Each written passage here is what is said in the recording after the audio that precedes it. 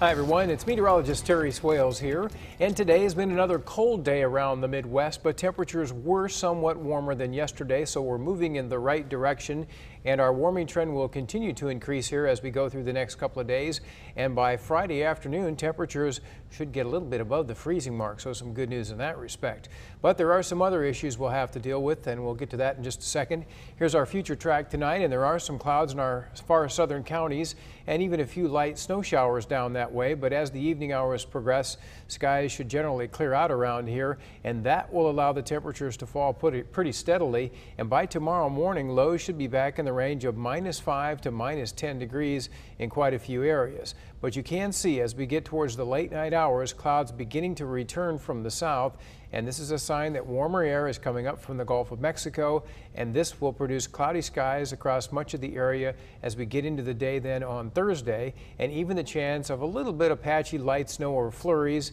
or perhaps some freezing drizzle, especially as we get into the late afternoon hours of our Thursday.